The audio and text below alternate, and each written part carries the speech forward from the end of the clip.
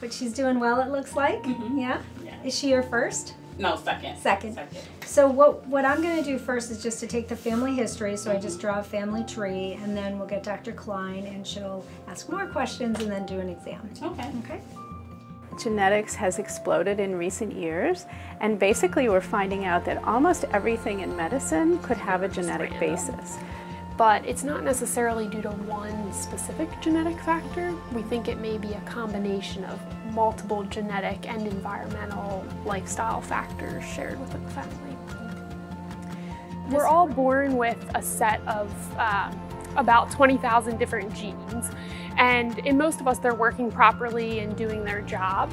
But if somebody's born with an alteration in one of those genes, there are certain genes that may play a role in cancer. There was she through your mom.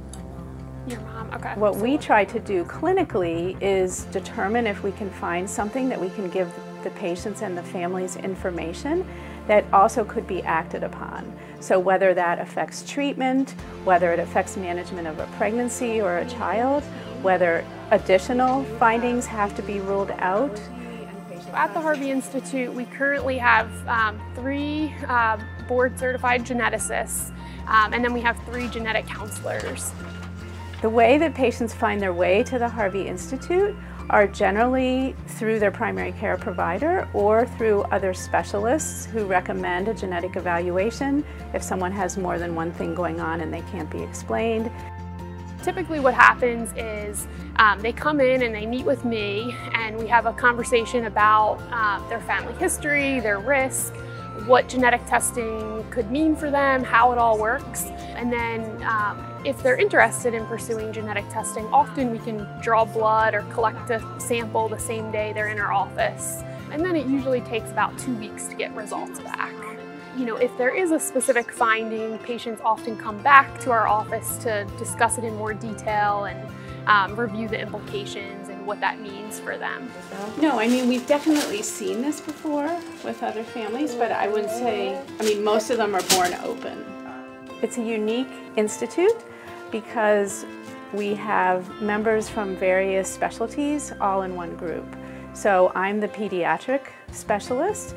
I mostly see children, newborns, and teenagers, and sometimes adults. We also in the Harvey Institute have cancer specialists, prenatal specialists, and we also see adults independently. I think security and protection of this type of information is a very valid concern, and it's an important thing that should be addressed.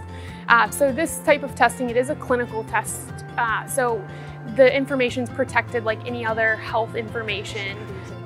We always discuss fully what the implications would be in doing a test. Health insurance cannot be affected by genetic testing. In the long run, because we're looking at the overview and we're thinking down the road, it is quite beneficial for the patients. We really feel like we get to help patients on a daily basis, and even when we have not so great news, I think we try to provide it in a compassionate way and help give meaning to that news, to give a silver lining to it, if one's there, and help patients work through that news. Which side is the hearing aid? So I think the point about genetics constantly growing is very important. What we're focusing on more lately is trying to educate the people that refer to us and encourage counseling before testing.